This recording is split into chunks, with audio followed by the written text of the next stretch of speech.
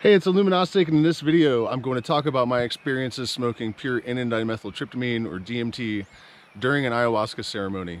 This is definitely not something I would recommend doing unless you have a lot of experience in the psychedelic state and are very comfortable in this space. This is sort of the equivalent of a psychedelic jackass stunt, and this video is definitely for entertainment purposes only. So hit the like button, share, subscribe. Please do support us on Patreon. I was once told a story about an ayahuasca ceremony where the shaman was allowing people as much access as they wanted to the secretions of the bufo toad, which contains 5-MeO and 5-HO-DMT, or bufotenin. Bufotenin is a bit more toxic than N,N-DMT, but it still seems unlikely to me that you could consume enough of it to cause an overdose. However, I did consider that if this theory of Rick Strassman's that DMT is released when you're born and when you die is correct, perhaps if you reach a certain level, an extremely high concentration in the blood of DMT, that the body could be sort of fooled into believing that it was dying and just kind of release the soul.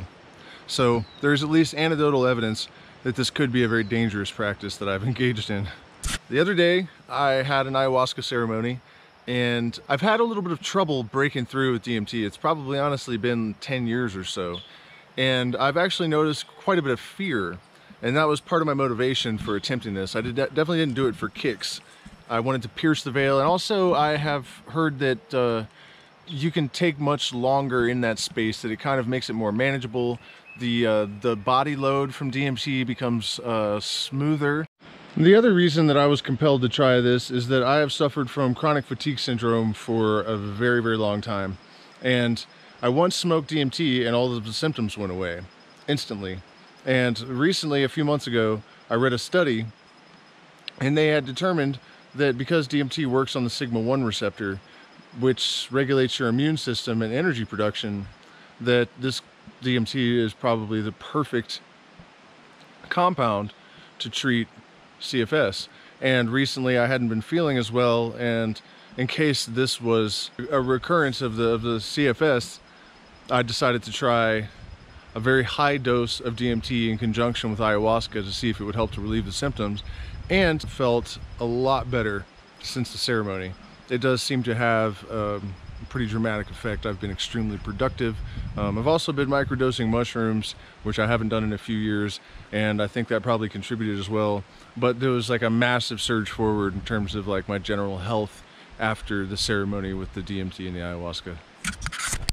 And also you can spend a longer time in that space, and I've always felt like, you know, you get in there and you're out before you can really figure out what's going on or what to make of anything. It all just happens too fast. So I had a number of reasons for wanting to attempt this.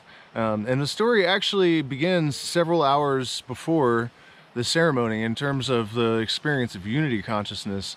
And I know people use that term maybe in different ways than I do. And when I say it, I'm talking about the experience of synchronicity, and also the experience of being part of the collective consciousness, or the overmind, or however you want to think of it. So as I was going to the ceremony, I needed to stop by and see a friend. And as I was walking through town, there are vendors that set up tables, usually indigenous, Sadhguru or a couple of Shwar guys, and they have jewelry and drums and different, you know, ceremonial amenities. And this guy had some really nice cut up pieces of ayahuasca, and I thought I should buy one of those. And I'd never really had that impulse before because I have ayahuasca at home. I don't really need to buy a lacquered piece of ayahuasca. But I thought, well, you know, I really do want an ornamental one. And so I went to the guy's house that I needed to meet, and he gives me this, which, you know, is a piece of ayahuasca with feathers from some birds that he had taken care of. So well, that was kind of interesting. And so I go to the ceremony, and this shaman, I have talked about experiences with him in other videos.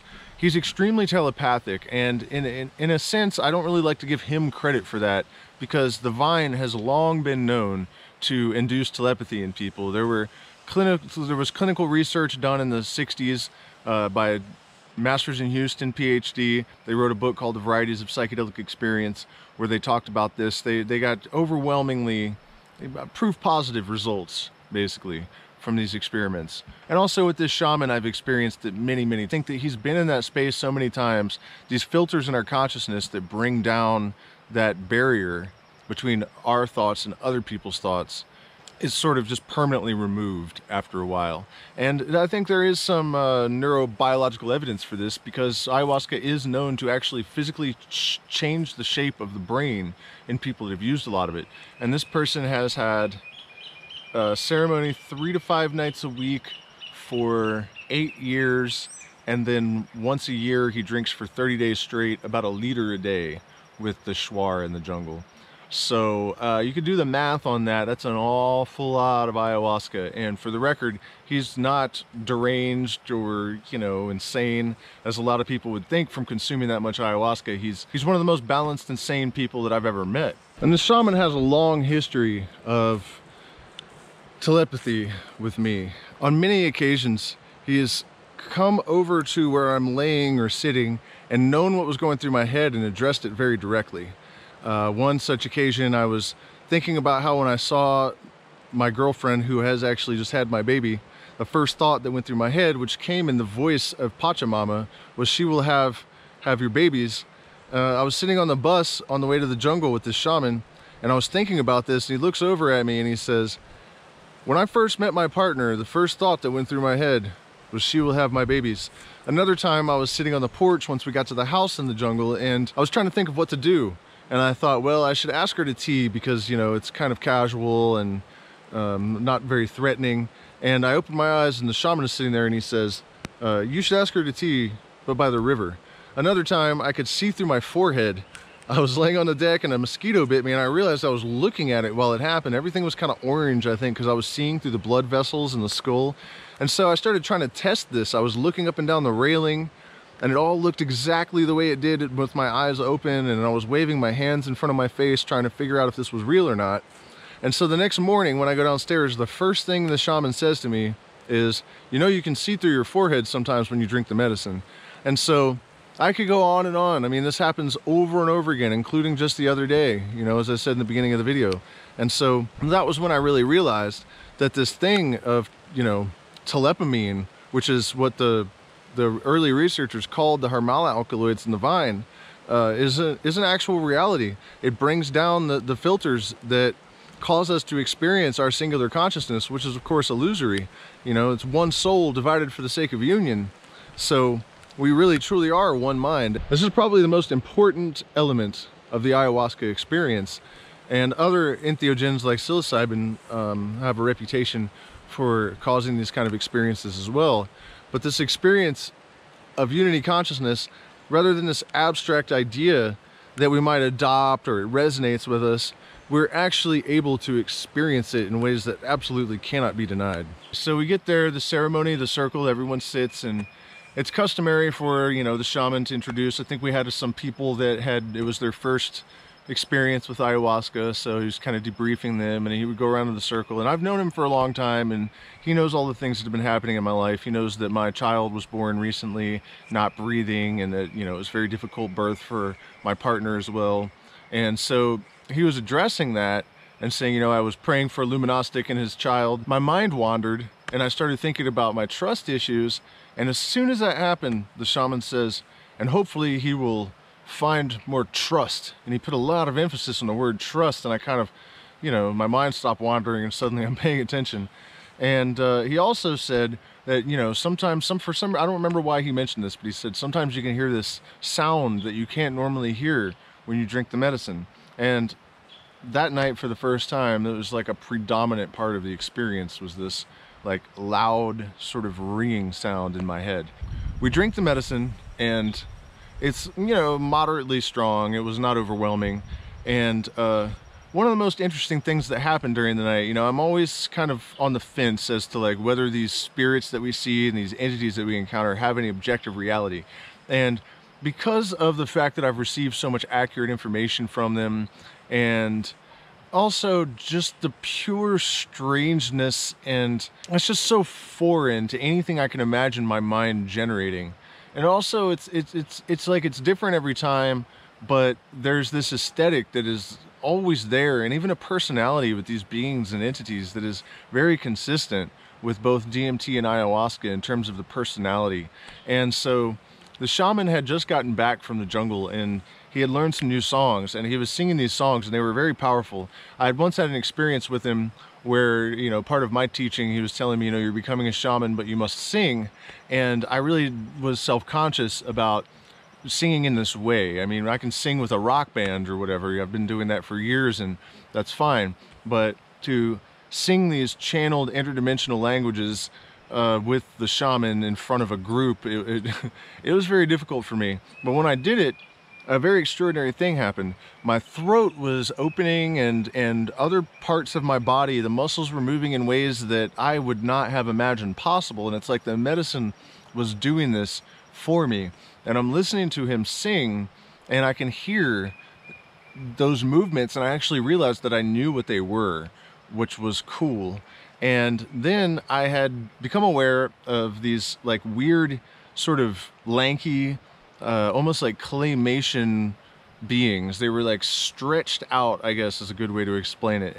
And at first they were just like shapes in my peripheral. I had my eyes closed, but I could see them, and I wasn't really aware of what they were. And then suddenly I kind of glanced over and realized, oh, there's like a group of these little people sitting there watching the shaman. And every now and then when he would make a particularly interesting sound, they would nudge each other and like look at each other like, wow, did you hear that? And so I'm watching this go on for a while, and that was really interesting. And then when they vanished and the shaman stopped singing, something kind of disturbing happened. There was like this guy, I thought of him as my dead pedophile uncle, although I had never had, to my knowledge, a dead pedophile uncle. But he was just kind of gross. He had like pale gray skin and sunken black eyes, and he kept trying to like nuzzle up to me, kind of like a cat would, you know, and I was like, oh God, get away, you're gross, you know?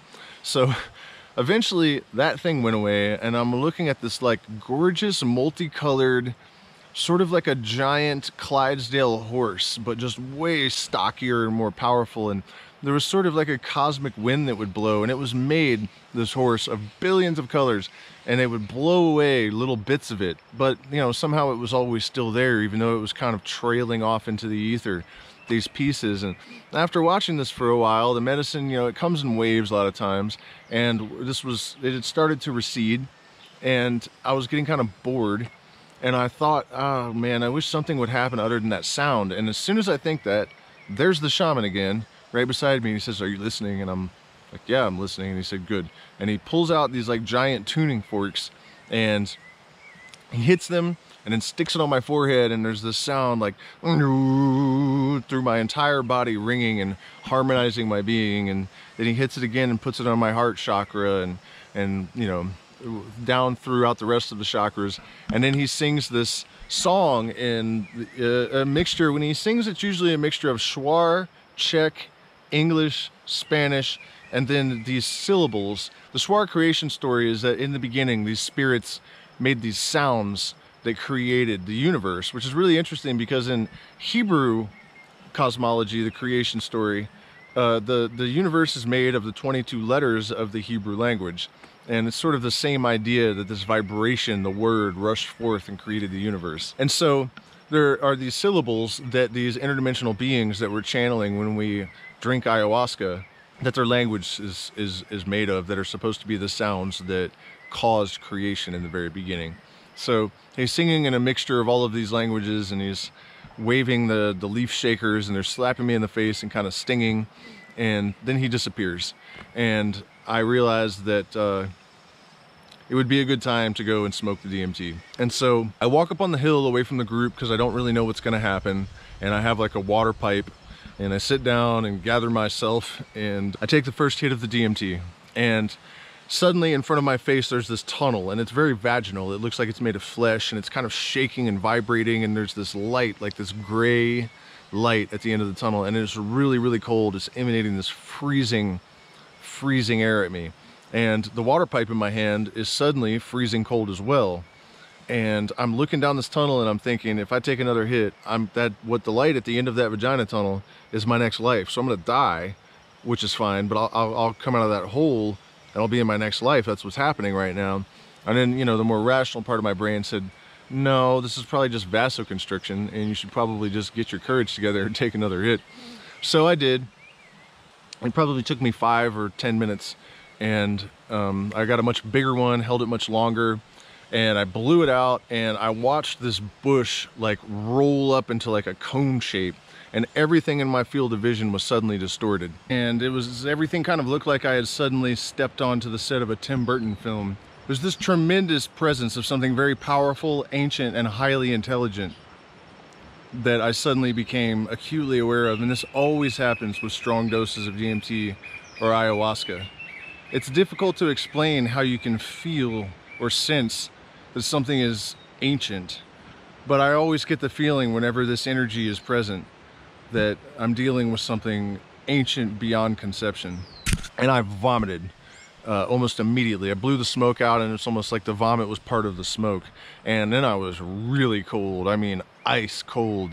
And I needed to take a third hit, but suddenly this yellow vision unfolds in front of me, and it is bright, saturated. I mean, it's difficult to describe these things, especially to someone who has never seen them, but it was bright, bright yellow.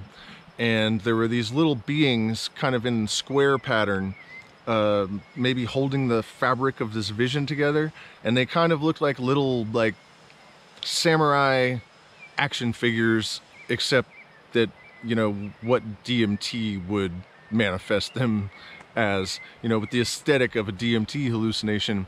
That's really the best I can do. They were motionless. They were just sitting there kind of holding this yellow. And so this is where the unity consciousness kind of comes back into the story. About 2 years prior to this, I had been with this shaman, and he had a co-facilitator, another shaman that was working with him. And at one point I was overwhelmed with this vision that was a little bit more orange, but the same type of figures were there. It was a very, very, very similar vision. And this other shaman played this harmonica song that was just the most astounding. It just embodied the experience of ayahuasca in a way that just defied belief. I mean, it was truly an amazing thing to behold. And this shaman that I was with on the current occasion where I'd smoked this DMT, I'd never heard him play harmonica, and I've been in ceremony with him I think 15 times over 2 years.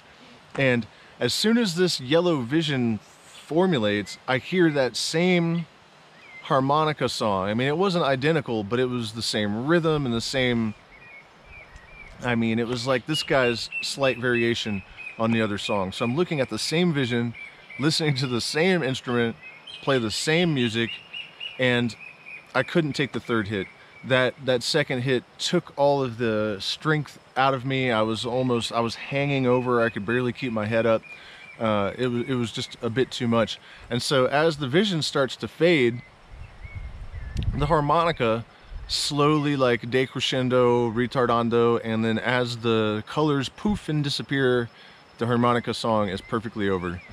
And so in reference to the experience of smoking DMT with the ayahuasca, I'm going to try it again, only I have a friend who has more experience with this than I do, and he says that you can very slowly ramp up, and so I'm going to attempt that and try to go full-on mega breakthrough with the ayahuasca, and I'll make another video about that. Okay, so there's a little bit more to this story. As I was leaving the next morning, the shaman says to me, pick one of these yellow roses. And so I picked this rose, and he says, give it to your wife when you get home.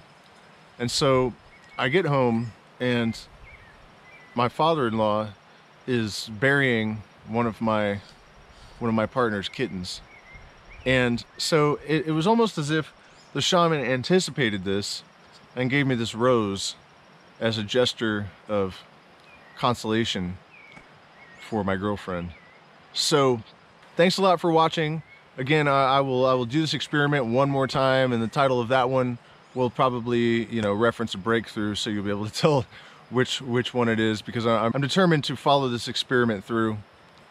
So keep your eyes out for the DMT Ayahuasca reboot video. Next up, the Psychedelics Masterclass is in editing, so it'll definitely be done in the next couple of days. Hit the like button, share, subscribe, support us on Patreon. Thank you so much for watching.